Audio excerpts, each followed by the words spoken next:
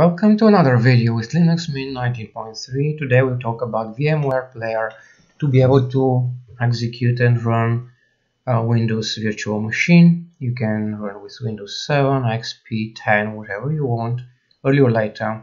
Maybe you're gonna need to use still the most usable operational system. Some application can run only on the Windows. So here are the steps. First we have to go to VMware and download free for personal use VMware Workstation Player. Press the button download for Linux distributions, and when it's finished we will go to the folder download, which probably is downloaded.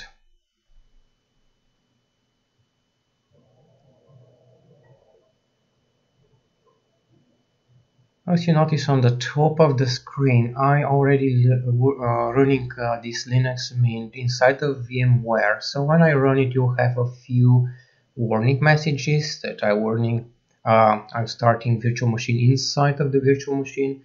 You will not have this problem. So here it is, the file which we can install. I'll open one terminal, and these commands which I'm gonna use I'll put below on the description. First, of course, we're starting with update of the Linux, just to be sure that all library are correctly updated. We need to install some libraries which are necessary to have for the virtual machine player.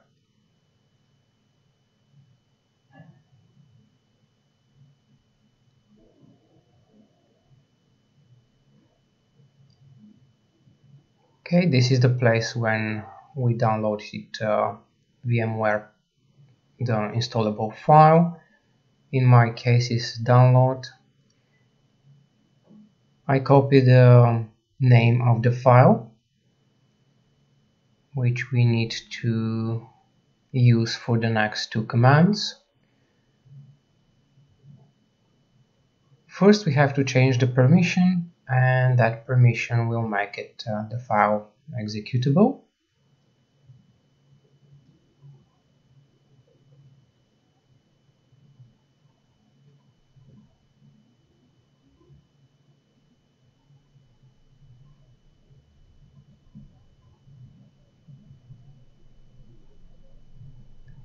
Second command is actually executing the virtual machine installation. So after a few seconds the VMware Player will be installed.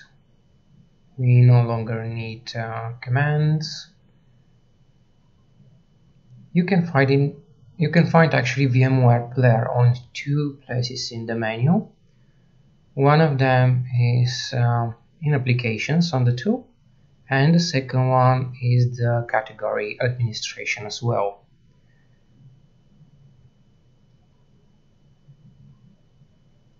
So this is applications, and the next one is administration.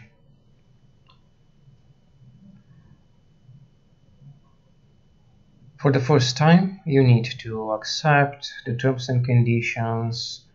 If you do have license for VMware Professional Player, you can actually enter your license code or just choose to be free version, free for personal use. This is the place where you can enter your license if you do have.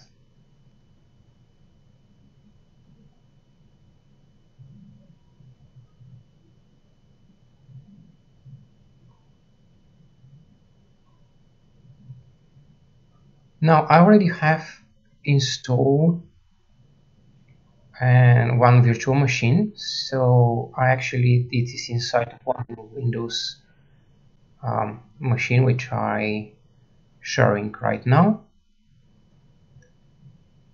But if you install, you just have to locate where is the folder and open it. Maybe another video I will show you how to install. That's not really important here. Because I'm running, how I mentioned before, this virtual machine VMware Player inside of VMware Player, it will give me some extra warning notifications. But if you're executing in normal, you will not have this problem. Now, have a little bit like a bug, I may say.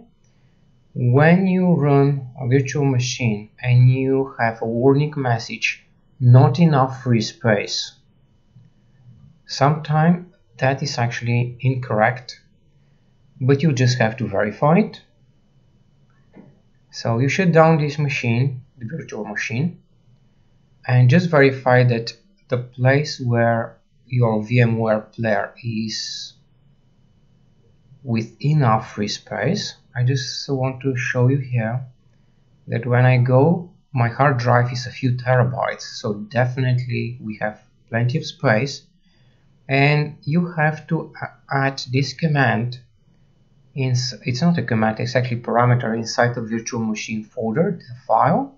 You open it, edit it, paste it this, and it will no longer appear this false warning message, and you'll be able actually to run it.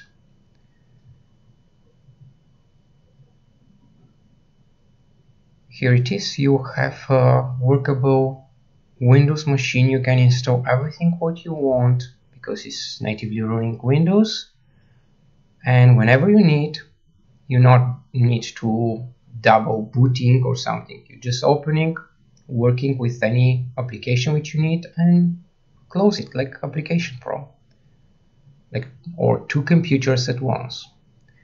Thank you very much to be with me. That was everything what I wanted to show you today, and I hope to see you next time.